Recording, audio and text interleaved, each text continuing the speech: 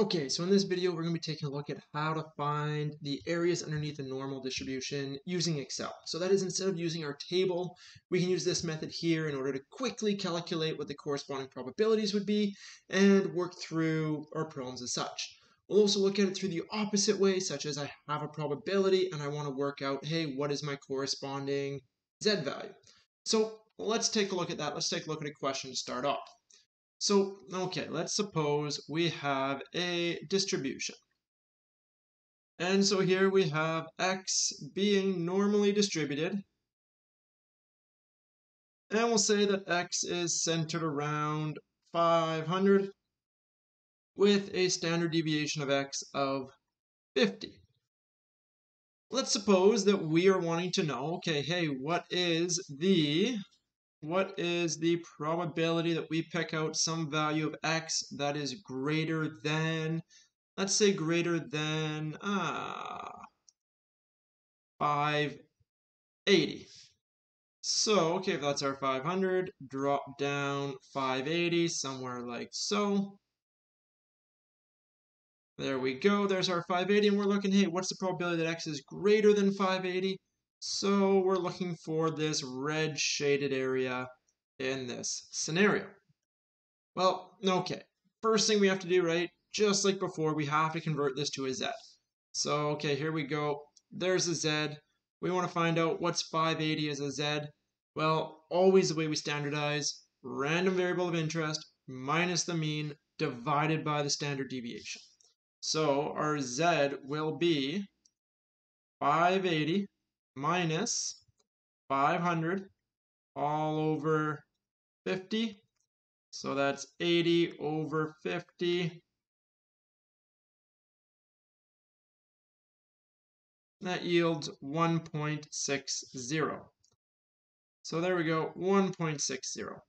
And what we would typically go and do is we would go and we take 1.60, we would go to our table, and we would go and look up what is the area between 1.60 and our mean.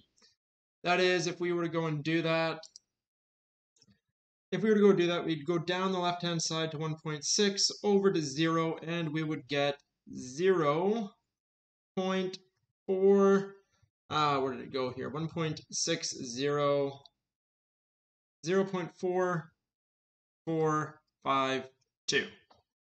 From here, we would then say we're interested in this way, right, all the way out to infinity, and we would go 0.5 minus. So 0.5 minus 0.4452, we would get 0.0548.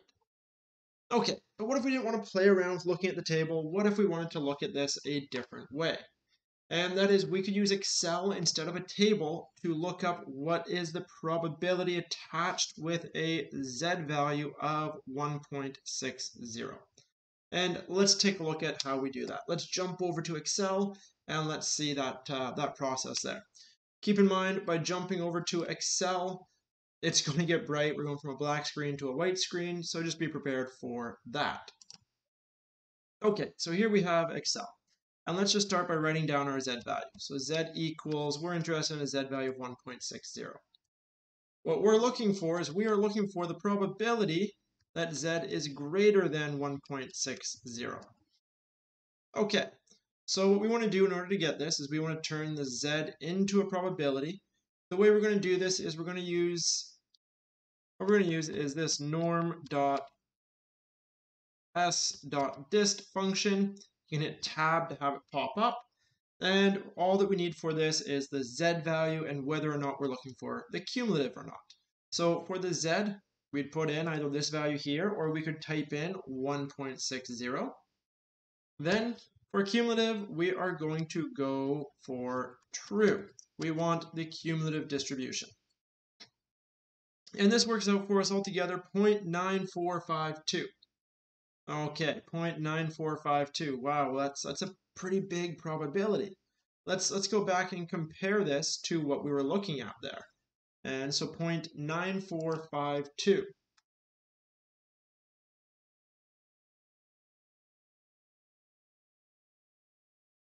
That's a big probability, right? Keep in mind this whole curve is 100%. This is almost the entirety of the curve. So what's happening? What is Excel working out as it's doing this? Well, okay, for our table itself, for the table's always giving us the value between our Z and the mean, right? So 4, 4, 5, 2. What Excel is doing, Excel is always going to say, hey, here's your Z value of 1.60. We will calculate the cumulative, the entire area underneath the curve up to your value. So that is, we just calculated that entire blue area, everything less than 1.60 as our area of 0.9452. Okay, in this case, that's not what we're looking for, right? We're not looking for this blue area. We're looking for that red area there. So in order to get this, what we need to do is we need to go 1 minus 0.9452, and that would give us 0.0548, right? Same result there in the end, same thing no matter which way we look at it. That's a good sign. Distinction here, right? Big distinction in how we did this. In this case here, we did 0.5 minus 0.4452 because we were only looking at the half of the distribution. When we used Excel, because it's doing it for the whole distribution, we need to do 1 minus. So a little bit of a different process there. So big thing to keep in mind. If you're using the table, to find something in the tail, we're doing 0.5 minus. If we're using Excel, you're using 1 minus. With Excel, right, if we want to further complicate things, we'll notice that, hey, because it's going that Z value smaller, we're actually going to get different values if I looked up, say, a Z of 1.60 versus a Z of negative 1.60. Right, so negative 1.60, that would have been attached to an X value of 420. So if I was interested in, hey, what was the probability of witnessing 420 or more? Let's just do that in green, 420 or more. So I want all of this time, the entire green area. Well, okay, if I were to go use my table, I'd look up 1.60, there's no negative, so I'd put that in and it would say, hey, this here is 0.4452, right? And then I'd say, okay, 0.4452 here, 50% on the other side, and I'd work out my result. Not so in this case, right? In this case, if I go back to Excel and take a look at that, so let's just jump back to Excel, we'll get bright again. This time I want a Z value of negative 1.6. So if I have a Z value, right, we'll update this. Instead of 1.6, we'll go negative 1.6. In this case here, my Z value falls to be 0.054799. So 0.0548. 0.0548, right? And why is it this case in this this number in this case? Because again, what Excel is calculating is the area below the Z value of interest. So it's just looking up this blue area here, that left tail. So if you want to use Excel in order to calculate these probabilities, you can work it out, but you got to keep in mind that the way that the table reports these probabilities is very different from how Excel and many stats programs report these probabilities. Tables are always, I shouldn't say always, most tables are between the Z value and the mean. Most statistical softwares are cumulative probabilities saying, hey, probability of witnessing your Z value all the way to negative infinity, right? So your Z value that way. So a bit of a distinction, bit of a difference in how it calculates. You need to be aware as to, okay, what is my probability that's being reported and what is it telling me, right? Final one, what if we have a different kind of case? Let's use the same scenario here. Let's say that we have, again, mean of 500, standard deviation of X of, I think I said 50. And in this case, let's say we wanted to know, hey, what value of x would you need in order to be in the top decile, right? That is to be in the top 10%. Well, okay, what we have to keep in mind is that if there's 10% here, well, then everything else in this distribution is altogether 90%.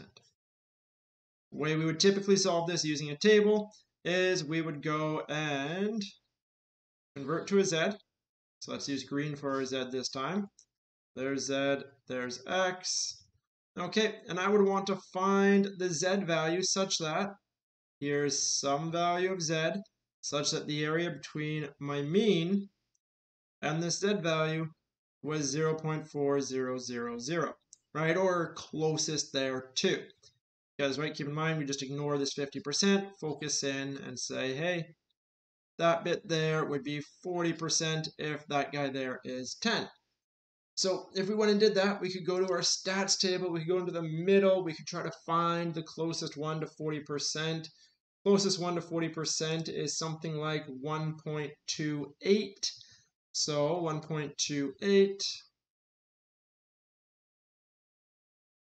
And then from 1.28, we would work backwards to find our x value, right? So, okay, z is x minus mu all over sigma.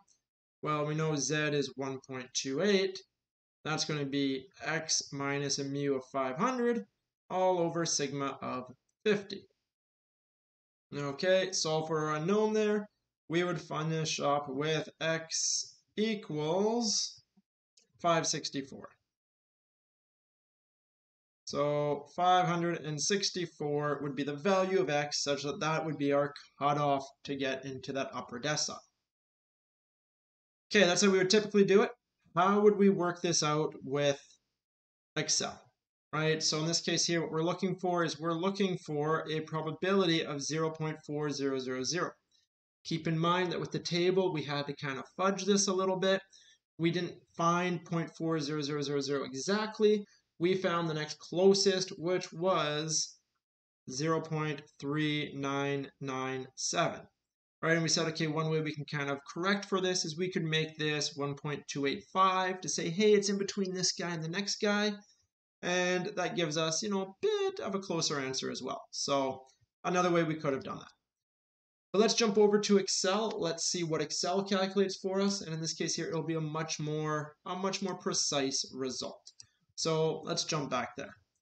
In this case, what we are looking for is we are looking for a probability of 0.40.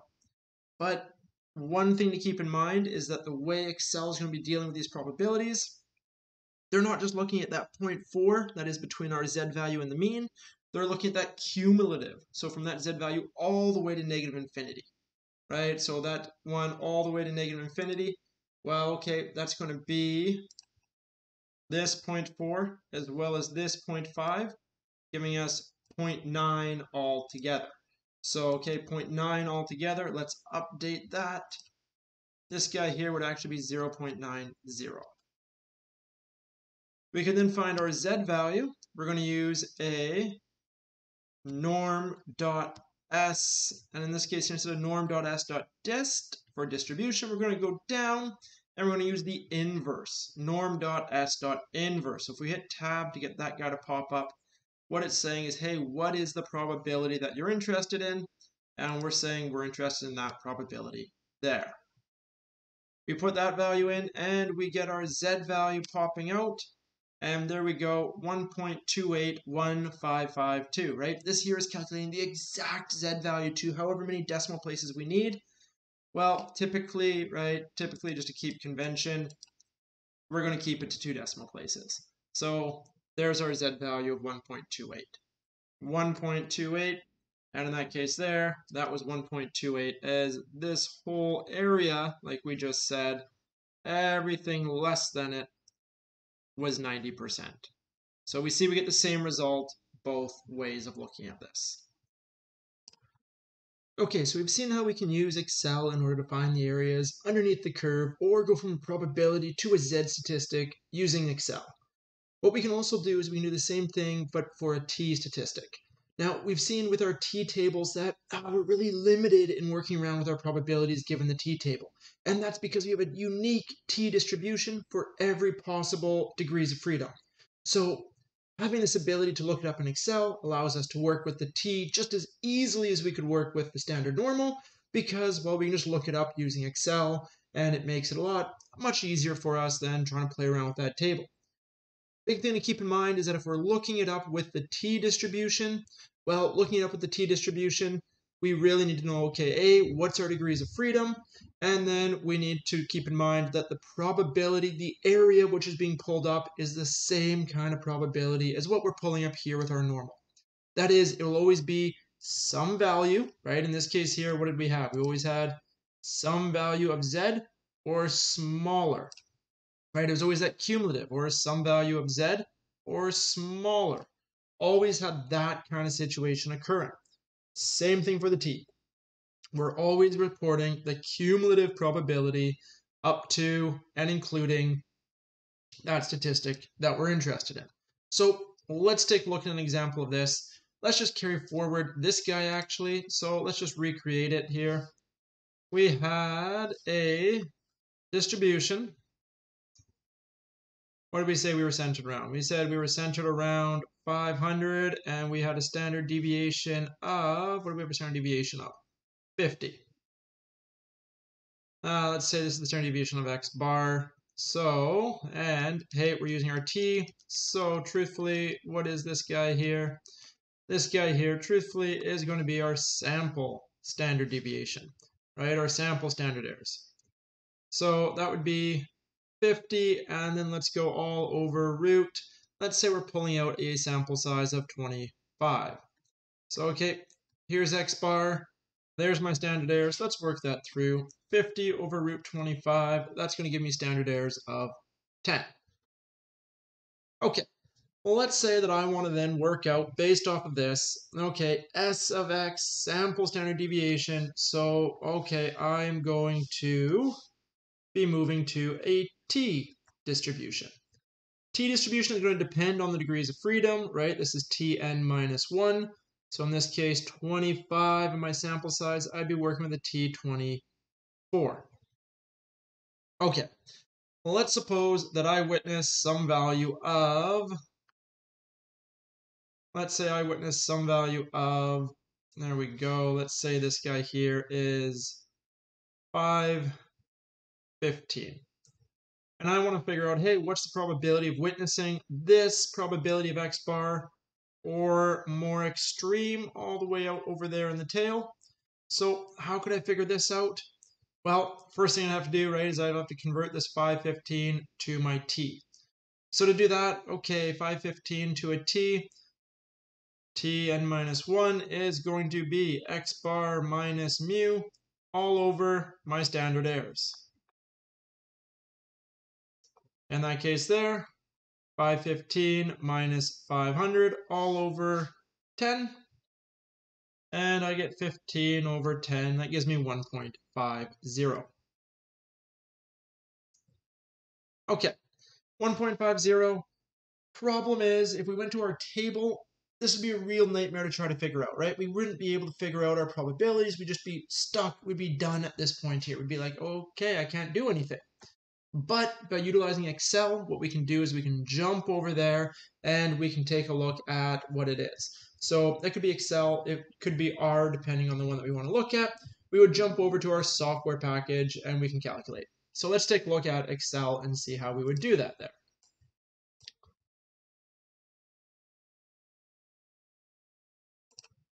So, okay, here we go. We have our Excel.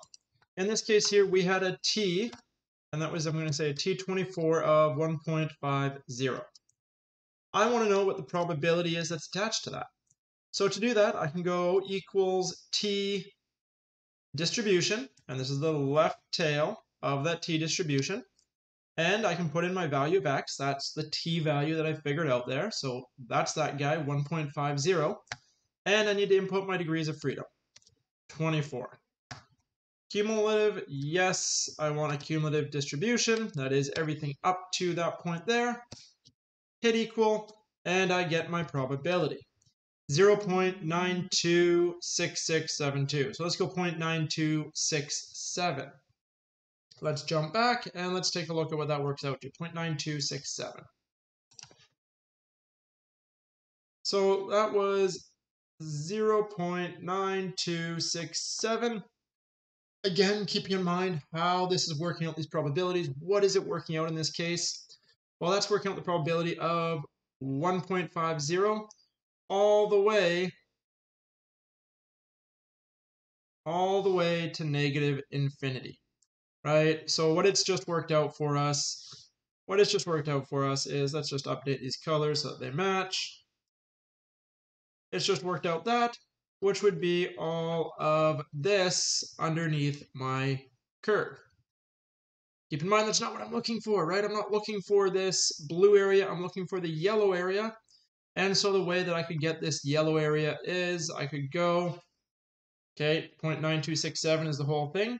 So the whole distribution sums to 1. So 1 minus 0.9267 would give me 0.0733.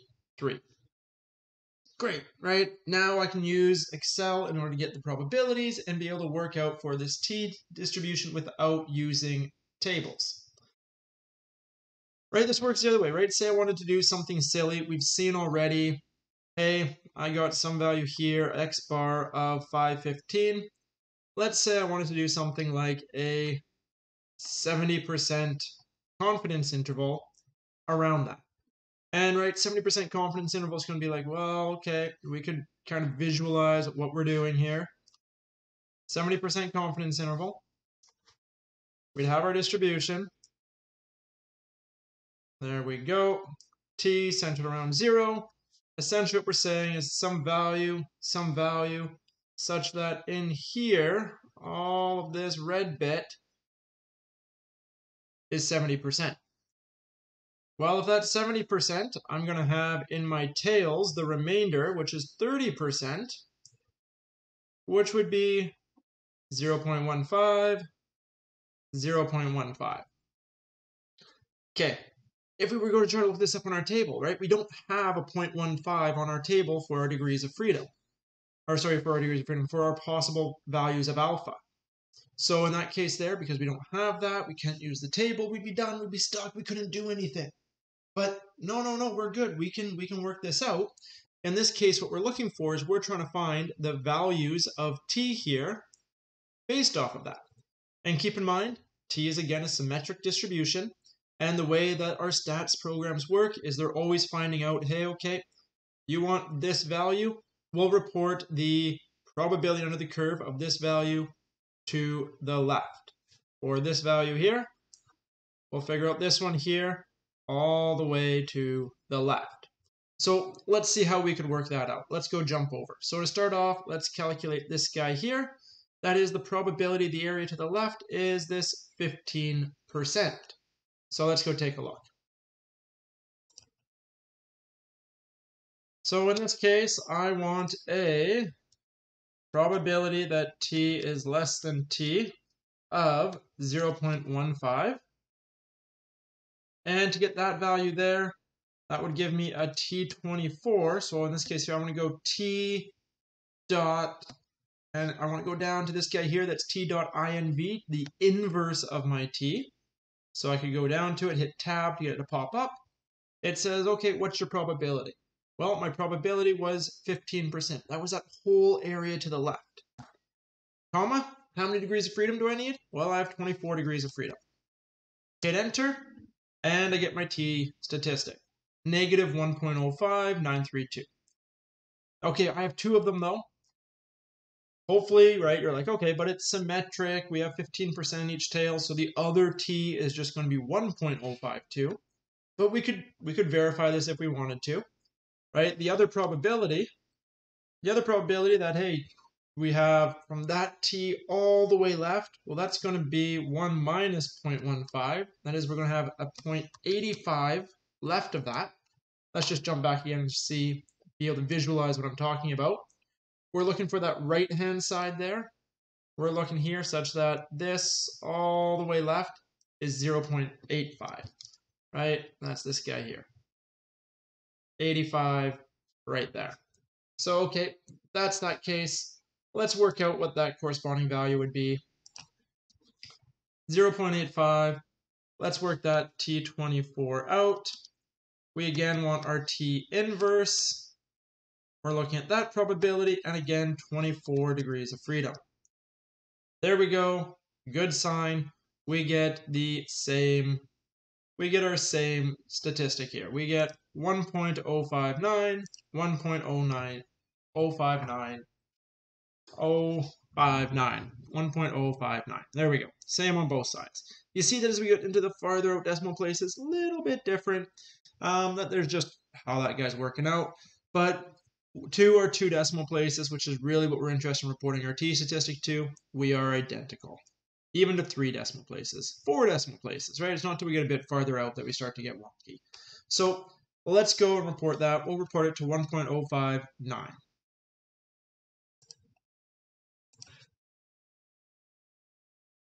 1.059, that'd be negative 1.059. So that is our T for a 70% confidence interval for 24 degrees of freedom would be plus or minus 1.059. Okay, working that out now, we can do that. Our T, our confidence interval, X bar plus or minus T 70%, 24 degrees of freedom. Sample standard deviation all over root n.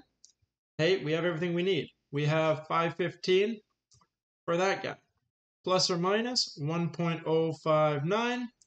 And then my standard errors, what did we say those worked out to? Let's scroll up and take a look. Those were 50 over root 25, or 10. So in that case there, I get my point estimate plus or minus 1.059 times 10. So my fuzz is going to be 1059.